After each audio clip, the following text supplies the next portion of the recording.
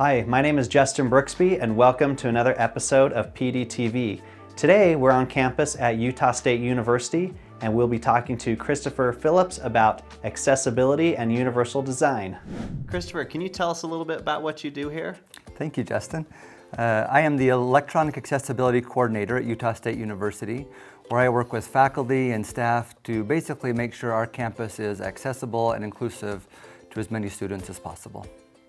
Yeah, that's a great topic, and we wanted to talk with you a little bit about that today. We've known each other for a little while, and in the education industry, a couple words come up quite a bit. I'm not sure we all understand exactly what it is. So the words accessibility and universal design, can you tell us what those are maybe and the difference between those? You bet. So the important thing obviously is the work get done, but language can be important and it can even impact our motivations a little bit in how we approach the work.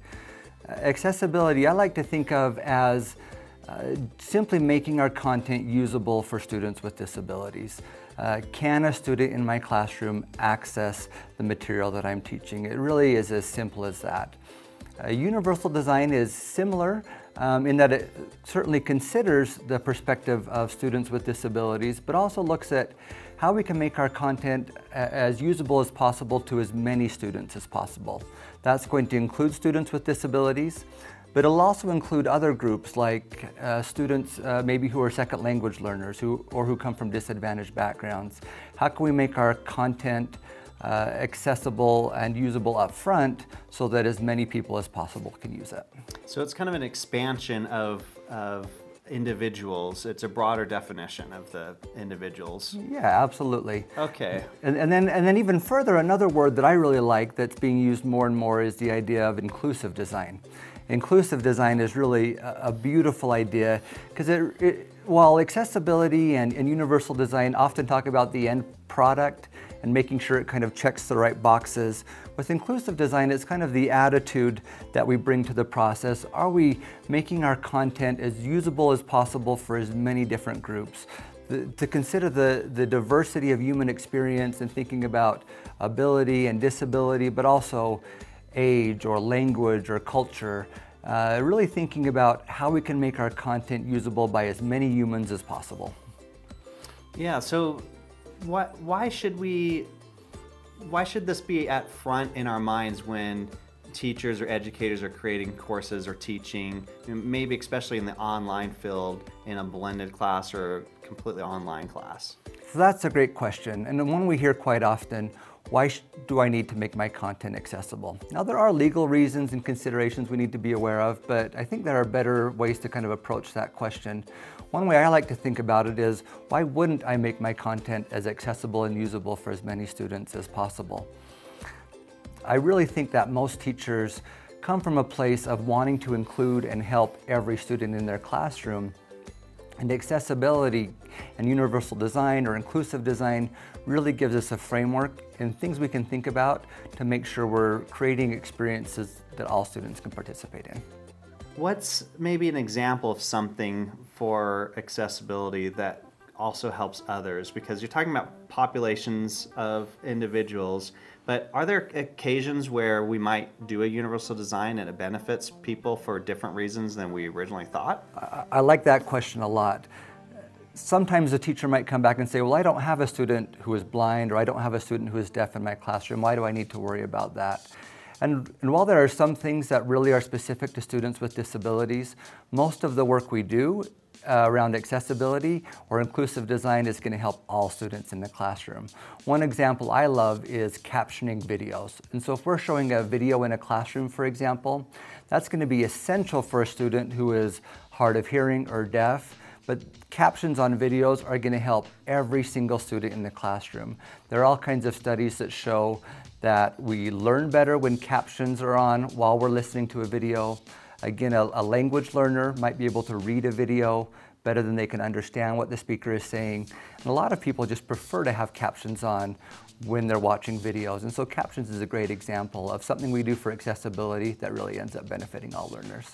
Yeah, I know sometimes I'll just be watching Netflix and there's things going on in the background and I can't quite hear what's going on or just the way that's recorded, and I'll turn on the closed captions so I can pay more attention to the details. And I've actually noticed that my understanding of what's going on is it deepens by being able to have the text up there as well, because I may have missed a word or a phrase, and then I see how it's written out. It really provides more understanding to that experience. So when we're considering design and coursework and things like that, creating these courses, what are some tools that are out there for teachers that they can use to help them with this? Because I feel like a lot of educators may not know how to do it or where to start. You're exactly right. A lot of instructors don't know where to start or what it means to make content accessible.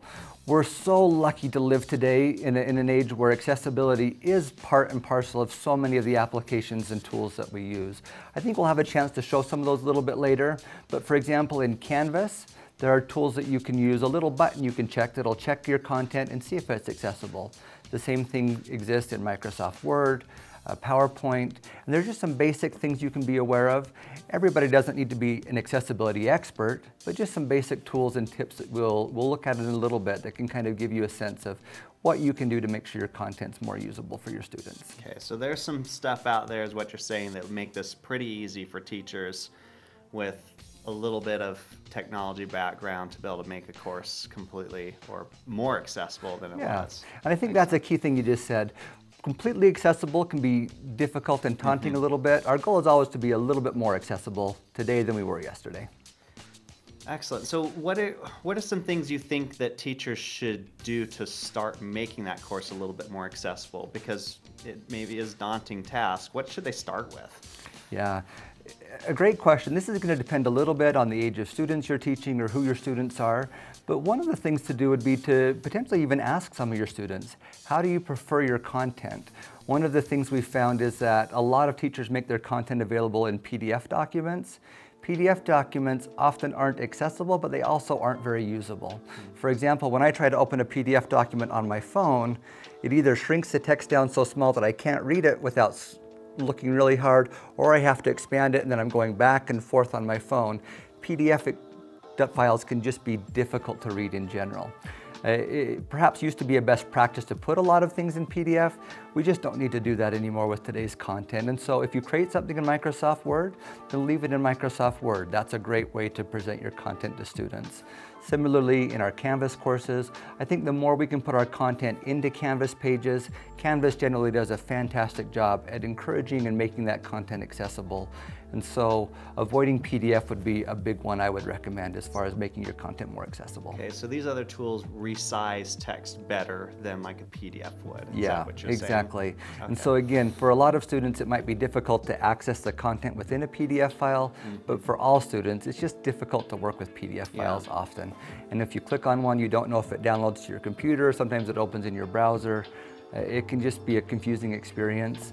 And there are even some tools out there that can help you get content out of PDF into a more usable format as well.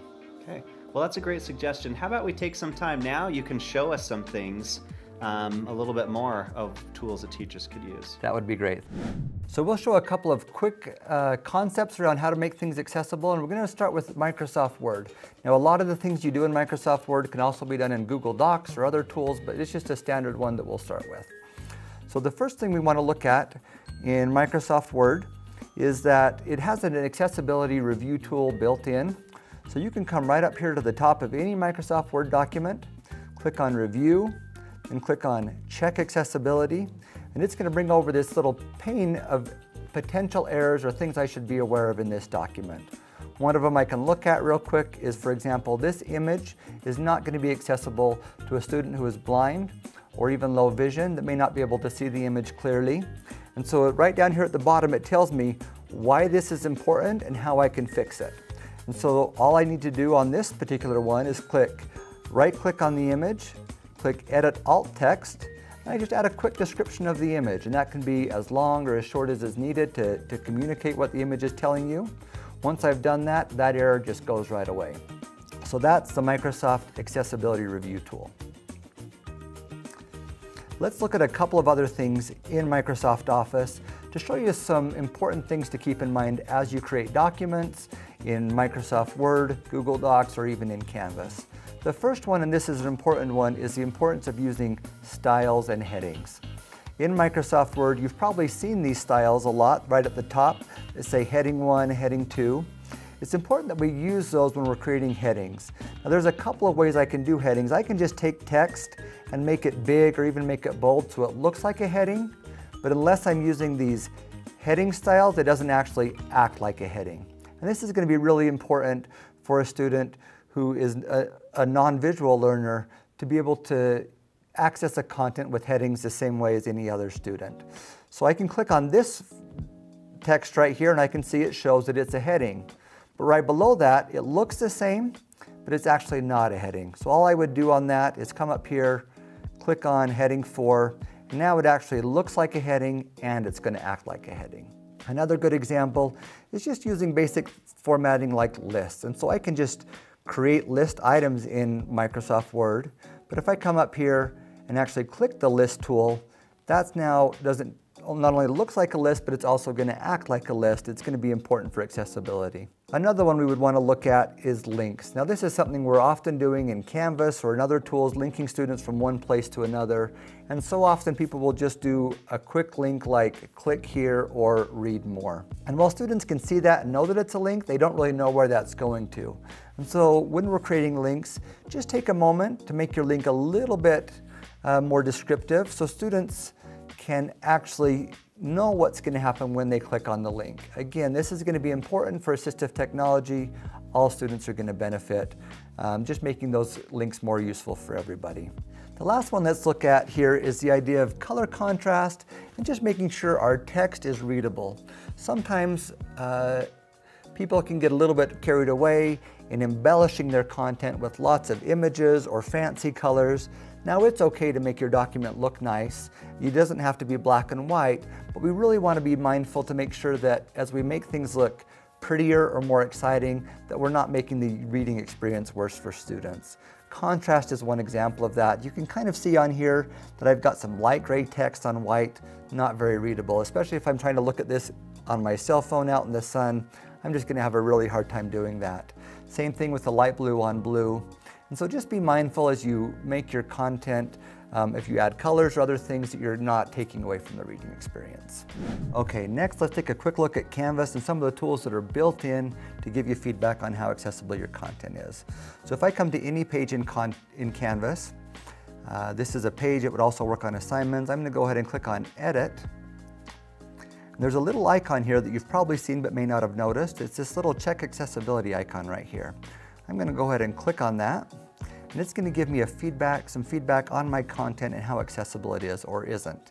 In this case, it can see that I tried to make a list, but I didn't actually use the list functionality, which is available here. Now it makes it really easy here. I can just click on this, and it'll automatically fix that error for me.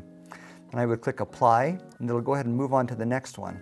This one, it's saying I have an image that isn't described with alt text. So I'm going to go ahead and just put in here screenshot of Google Docs. Click Apply. Now that error is fixed. And the last one it's going to come to is a table and how that's used. I'm not going to go into a lot of description right now as to why we need to do this or how it's important, but know that there are some resources here in Canvas. You can click on this question mark and see why that's important or how to do it. But Canvas makes it easy. A caption just describes the table. I'm just going to write table description. Click Apply. The last thing I need to do is make some headers for my table. I'll go ahead and do that. Click Apply, and as soon as I've made my document completely accessible, I get some balloons and I get to celebrate making another Canvas page accessible and easier for my students to use. How fun, I like that. Balloons and everything. Absolutely. Lastly, let's talk about captions for just a minute. Again, captions are so helpful for all students in our classroom. So whenever you're finding videos, take a minute to see if they have captions. If there's 2 versions, always use the captioned version. Sometimes though, as an instructor, you're creating your own videos. When you're creating your own videos, uploading them to YouTube, YouTube offers some really helpful tools that you can create and edit captions on your own without too much work. So once you've added a video to YouTube, come on in here to the YouTube Studio, and then I can click on Subtitles. And it'll show me, and YouTube generally does this automatically, it creates a machine version of the caption file. These aren't going to be perfect though, so you need to take a minute to just look over them, especially to make sure Google didn't accidentally put in a swear word or something that might get you in trouble. as a teacher. And so the first thing we want to do here is just come over here. I'm going to click on Options, and then click on Edit on Classic Studio. This is going to open my video with the captions that Google automatically created. I'm going to go ahead and just click on Edit, and as soon as I do that, it'll take just a minute to load. I can see all of the captions that Google created. Now from there, there's some nice keyboard shortcuts you can use, or a help document, but basically you're just going to listen to the video. I can press play, and as I listen to it, I'm going to make any changes I need to in the caption file to make sure it's accurate.